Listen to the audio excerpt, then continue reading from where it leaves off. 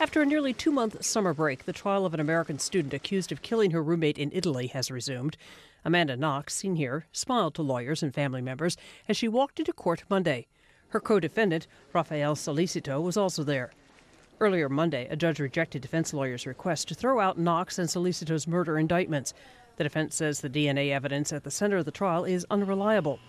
Knox and her former boyfriend are charged in the 2007 slaying of Meredith Kircher.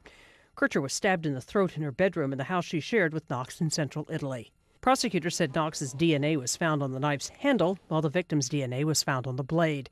The knife was found in Solicito's apartment. Prosecutors allege that Kircher was killed during what began as a sex game. Both defendants deny wrongdoing. Diane Kepley, The Associated Press.